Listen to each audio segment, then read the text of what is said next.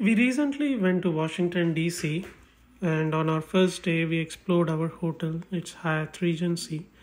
To the left, you can see metro station, and to the right of the hotel, there is elevator for accessibility purpose.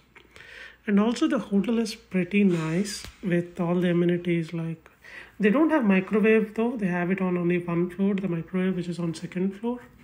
They have ice machines and all the floors, but yeah, they don't have kettle, but they have coffee maker, and the rooms are perfectly clean. The parking is $30 additional apart from what you pay, but everything was good when it comes to the hotel, the cleaning services that you get every day.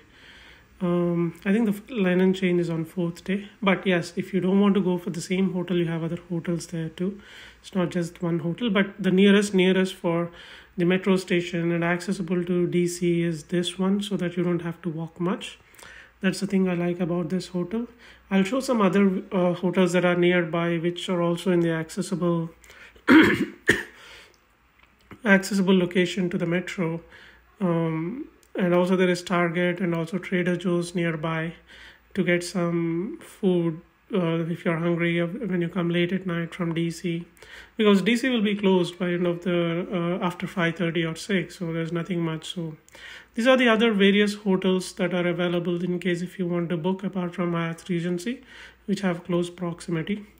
We took the elevator to go down to metro because we have a stroller, so we needed the elevator everywhere.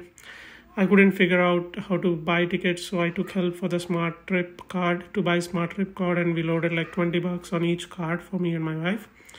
And yeah, after our train ride, we did reach to Washington DC metro station, and from then on, you'll see my second video how we did our complete trip. Thank you.